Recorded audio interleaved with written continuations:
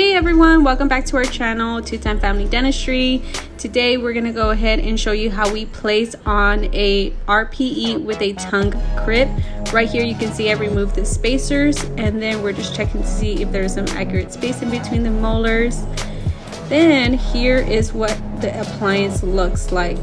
As you can see, there's like a flat kind of triangle metal part in front. We're fitting it to see it makes sure it fits really good. What we do here in this process is we push down and fit the appliance into place before we cement it, just to make sure that everything fits good before we cement.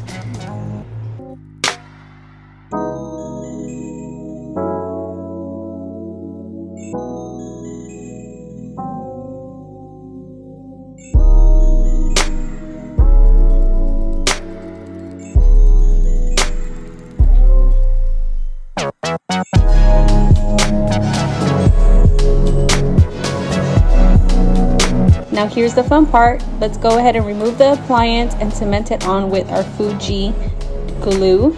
We're going to go ahead and place it in place, and then we're going to go ahead and seat it more properly where the appliance is coronal to the molars. We just want to take a moment and tell everybody thank you so much for subscribing to our videos. If you like our content, make sure to hit the like button and click on the little bell to make sure you get notified whenever we post.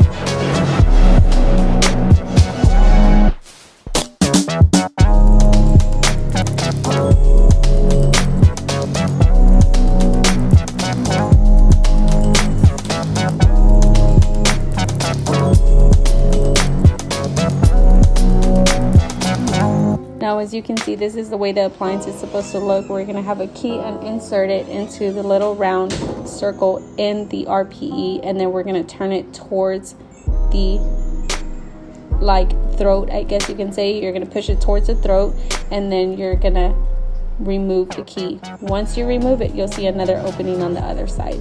And that's the way you're supposed to turn an RPE. Thank you so much for subscribing. Make sure that you hit the like button and comment on our videos for any questions that you have.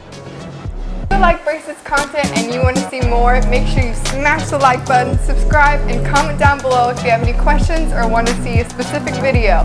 And make sure you follow our TikTok, Facebook, and Instagram.